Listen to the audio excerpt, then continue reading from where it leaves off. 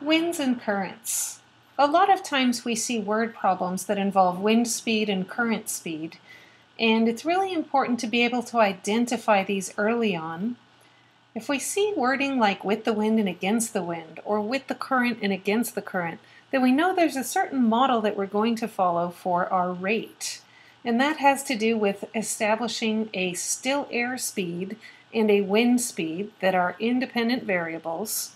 Or in the case of a boat, maybe a still water speed and a current speed that are independent variables. The way this generally works is that we think of S as being the still air speed of the plane. That is the hypothetical speed that this particular airplane with this particular pilot would be going if there were no wind. The wind speed then is the speed of the wind that is either speeding up or slowing down the plane depending on which direction we're going. So if the wind is blowing in a particular direction, then when we're going with the wind, it speeds us up, and the actual speed of the plane is S plus W. If we are going against the wind speeds us down, and the actual speed of the plane is S minus W. So we're going to use this for our rate column, but we need to read carefully to see if one of these variables we already know. It's not always the same variable, so we do need to be very cautious in these problems. This says a wind speed of 50 miles per hour, meaning that in this particular case, W is not a variable. W is known, it is 50. But S is a variable. We're asked at the end of the problem, what is the still air speed of the plane?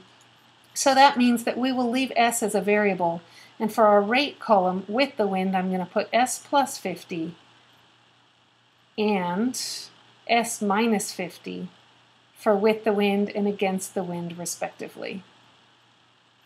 All right, now we'll pick out some of the other easier information from this problem.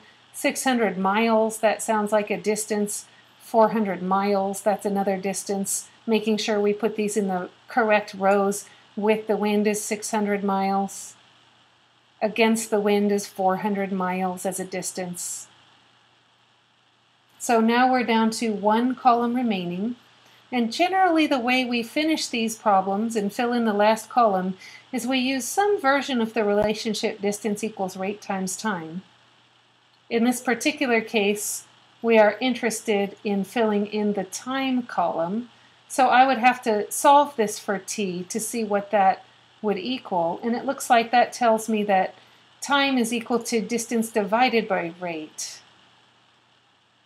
So if I have an expression for my distance and an expression for my rate, I can get an expression for my time by making a ratio or a quotient out of the two. 600 divided by S plus 50. And 400 divided by S minus 50. Be cautious with your S's and 5's. Sometimes 5's and S's look kind of similar if you're writing quickly and not being cautious about it. I like to try to make my S's look a little bit fancy just to avoid that. Now that our table is filled in, we're ready to make the equation, and this is where the part of the word problem that refers to the times becomes relevant. This says same amount of time. That means that in order to set up my equation, I should set the times equal to each other. Or set time 1 equal to time 2. We'll just call this let's set time equal to time. So that means 600 divided by S plus 50 equals 400 divided by S minus 50 is my equation. Time of the plane going with the wind equals time of the plane going against the wind. Now, since this is a proportion, this is a simple equation of the form fraction equals fraction, I can cross multiply to solve it. this will actually be a fairly quick equation to solve.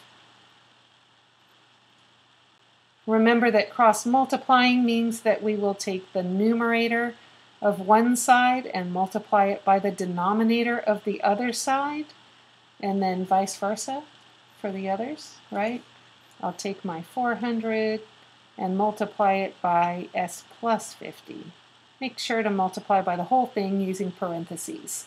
I'm going to go ahead and take this through all the way to the solution, because solving this equation is generally not the main point of a word problem, but you're welcome to pause the video and look through those steps, or pause it and try it yourself now before the solution appears. So I get s equals 250 as my solution to the equation, and it's always good now to look back at the question and look back at the variable definition and see if this is the answer that we're looking for, or if we need to plug it back in somewhere.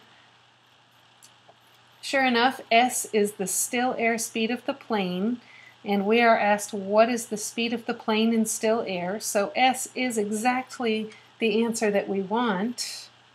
So I'm going to just express this with units, 250 miles per hour.